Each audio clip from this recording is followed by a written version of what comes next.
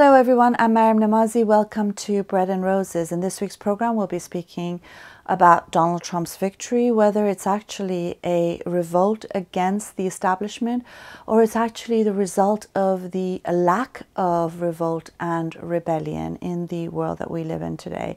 I'll be speaking with Fariborz Pooya on this victory and what it means for people across the world. We'll also be speaking about flogging in Iran for celebrating a birthday party and the status of religious minorities in countries under Islamic rule. And we'll talk about how that discrimination against minority religions is also permeating into the life in Britain and the role that Islamic organizations like the Islamic Research and Education Academy play in perpetrating that. The insane fatwa this week is from ISIS and a change in their rules regarding the numbers of times one must pray. The slice of life is from India and the battle of Muslim women against the discriminatory triple talaq rules. Don't go away, you don't want to miss this program.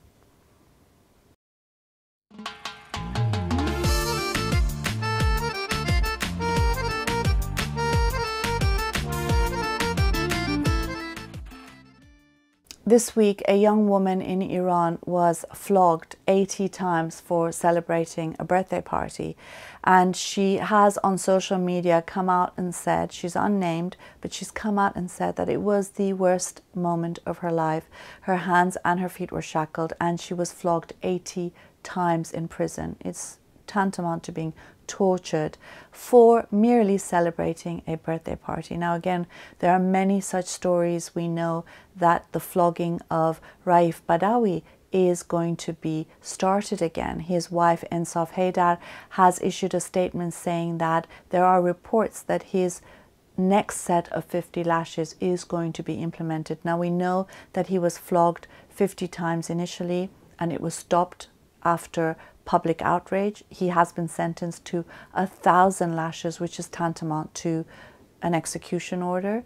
And now there are reports that he is going to be flogged in prison. Again, this is an outrage. Raif Badawi is being flogged. He's being held in prison for 10 years sentence merely for raising the issue of religion and politics. And of course, we know that there's a case of someone in Mauritania who is facing the death penalty for apostasy for questioning slavery and for criticizing slavery in Islam. And of course, he is Mohamed Ould Cheikh Mkhaitir, and the Supreme Court is looking at his case now. And again, we know that public pressure works. It's important to keep putting pressure. It saves lives. It does help to end flogging sentences and to free people from prison, and it helps to remind the world and theocrats in particular that the right to freedom of conscience, freedom of religion, freedom to be free from religion, and freedom of expression are key and basic rights that belong to everybody. Now, of course, we know that this is the situation all across the board, including for people who are religious minorities in places like Iran under Islamic rule face really harsh punishments, violence very often. The Bahais in Iran are discriminated against. And of course, I don't know if you read reports of Daesh collecting taxes from religious minorities and how they set fire to the house of a Christian family, killing the 12-year-old daughter. And this is something we're seeing not just in countries under Islamic rule, but this sort of discrimination and violence against religious minorities that's perpetrated by the Islamists is becoming normalized to a large extent, and we're seeing it happen more and more here in Britain as well. You've got the case of Asad Shah, the Ahmadiyya who was killed in Glasgow. It's clearly a hate crime. And of course, you've got the case of Nisar Hussain in Bradford, who was brutally and violently beaten, and he has faced immense persecution for being a Christian convert, and he's now had to leave Bradford because of the persecution he faced. And of course, this sort of persecution and discrimination has been normalized by Islamist groups like the Islamic Education and Research Academy that promotes the death penalty for apostates and ex-Muslims and for LGBTQ plus people, and also, for example, stoning of women to death. Now, the Charities Commission has spent a few years investigating the IERA. They've also looked at a report by the Council of Ex-Muslims on this group. This group is something that we've called a hate group, that's inciting hatred and violence against those that it doesn't like. And whilst the Charity Commission has found that it is promoting extremist views, nonetheless it hasn't revoked its charitable status, and that's a minimum that has to be done.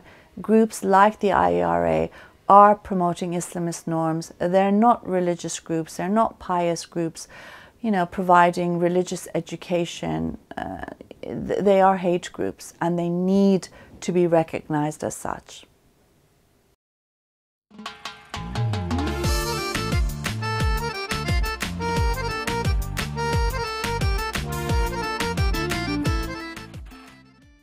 In this week's program, I interview Fariborz Pooya, my former co-host and a political analyst and commentator, about the Trump victory in the US elections.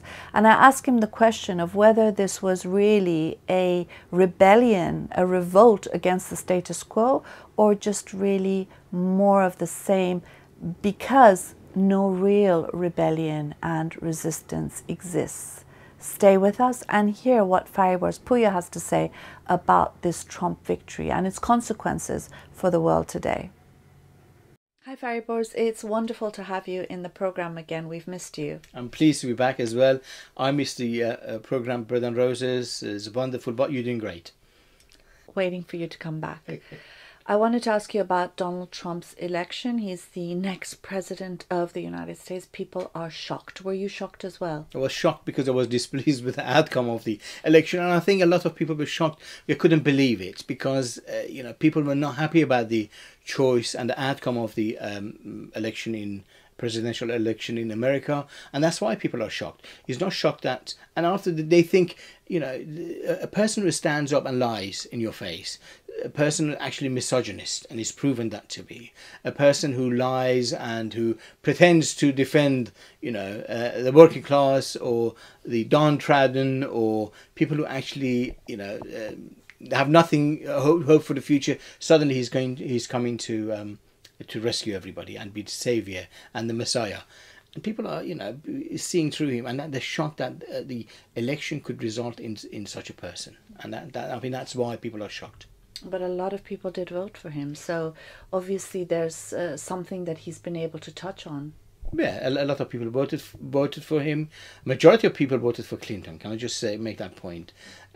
She has the popular vote, but the issue is not is the fact that there are several factors. If you compare to the previous elections, just a marginal people changed and switched. A lot of these people actually voted for those marginal groups voted for Obama, and they switched to Trump, and the reasons for that. And I think because they've given up hope on the continuity of the current administration to resolve the desperate situation that some people are in. You know, Trump puts his fingers on the real grievances that a lot of people have against this system.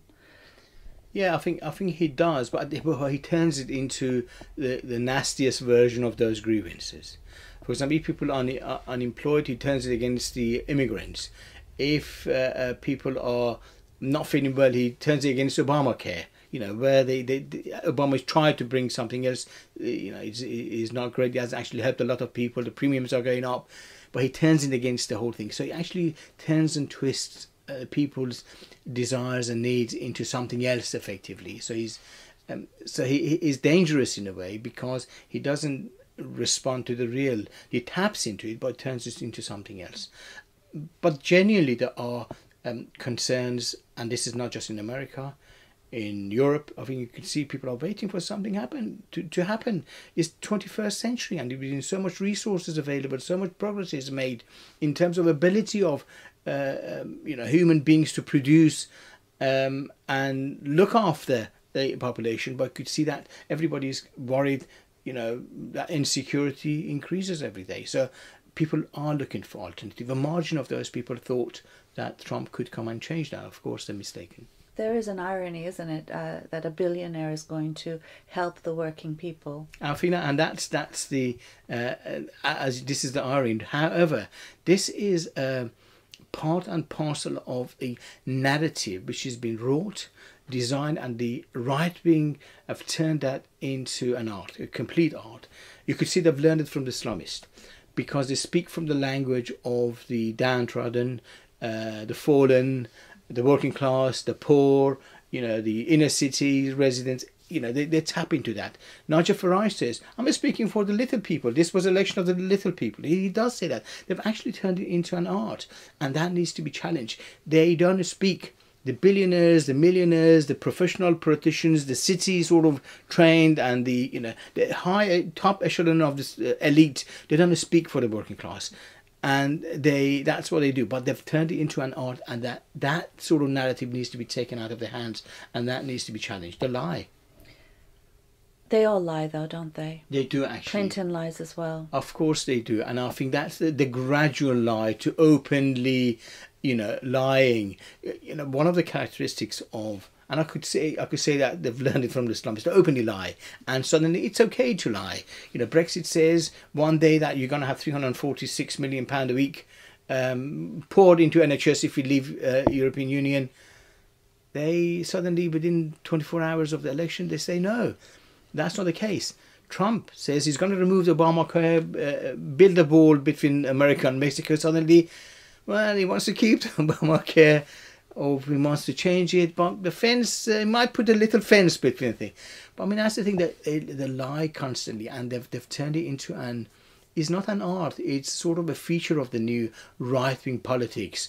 As Islamists done that, the right wing in Europe and America are doing it, and you could see that in Turkey, in Egypt. You'll see that the right wing, that becomes a feature of the right wing, openly lying, and I think that corrupts the society.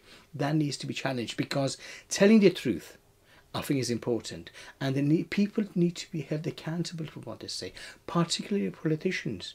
I know they all lie, but they need to be held accountable, and that's why the alternative to this, one of the characteristics of the alternative to this situation, from right and, you know, the liars, need to be the protecting society and a higher stand of truth and election of accountability. It's important.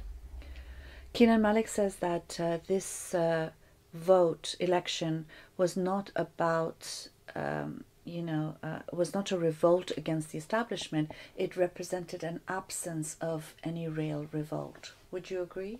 Absence of any real, I think there is an absence of alternative.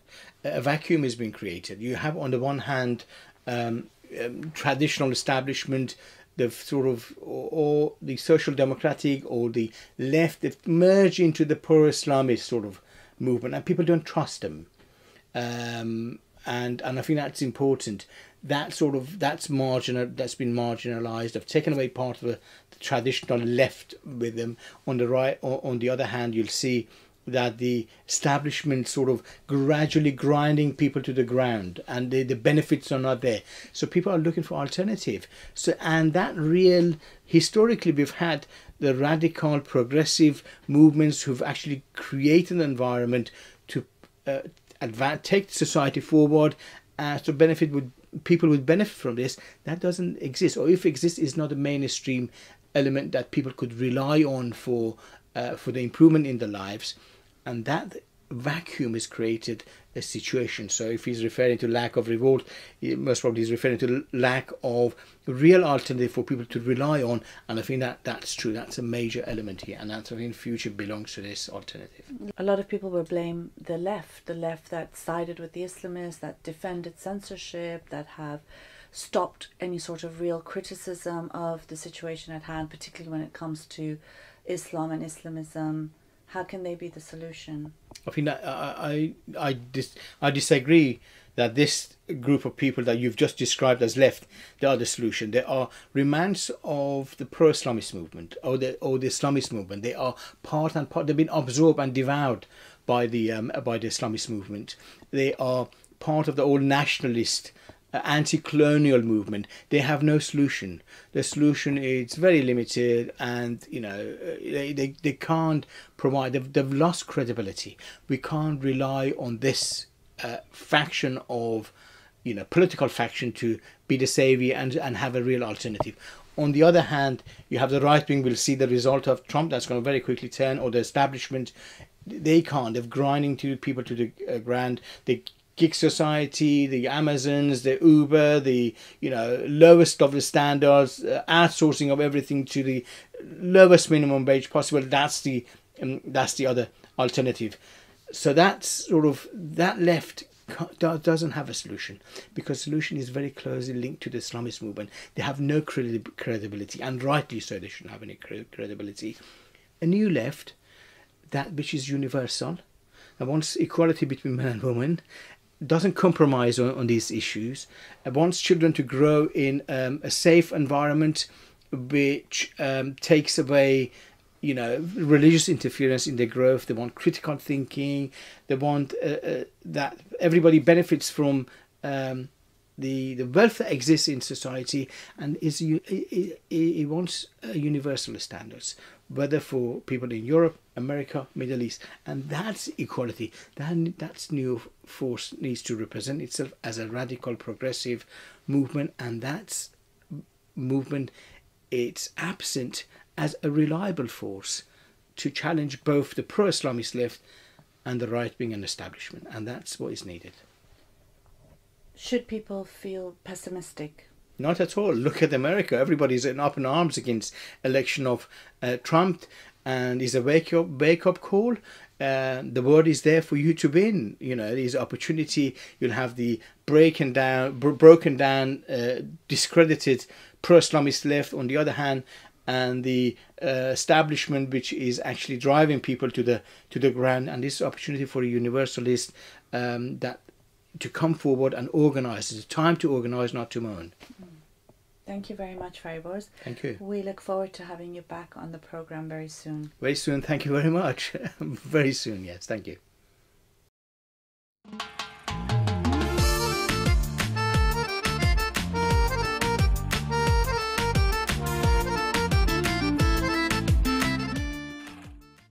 ISIS has issued a new fatwa on the numbers of times people are allowed to pray. The new fatwa in Iraq says that people can pray only 3 times a day. If they pray more than 3 times a day, they will be flogged. However, this same group issued a fatwa previously saying that people had to pray 5 times a day, and if they prayed less than 5 times a day, they would be flogged. So they're flogged if they pray 5 times a day now, even though previously they were flogged if they didn't pray 5 times a day. It's confusing. It is really confusing. They make it up as they go along. The point is not the prayers. The point is, how can they get to flog as many people as possible? Keep changing the rules. No one knows what the rules are. You can flog more people. That's, in a nutshell, what the Islamists are. I'm sorry, it's just not funny.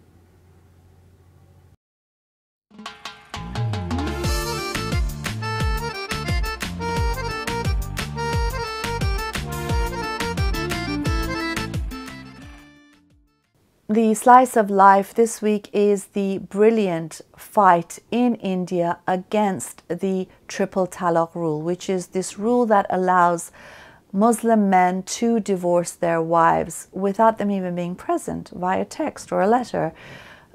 Just saying, I divorced you, I divorced you, I divorced you 3 times, and then being able to divorce their wives. And there's this huge movement going on in India where hundreds of thousands of people have supported it, gotten involved. including women going to the Supreme Court in India to challenge this rule. Of course, a lot of the women are facing great amount of pressure.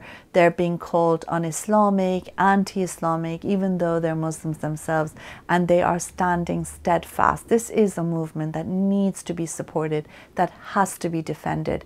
It is a movement for one law for all, equality for men and women, irrespective of religion and beliefs. I hope you've enjoyed this week's program, and I look forward to seeing you again at the same time and same place next week. Until then, have a wonderful week. Goodbye.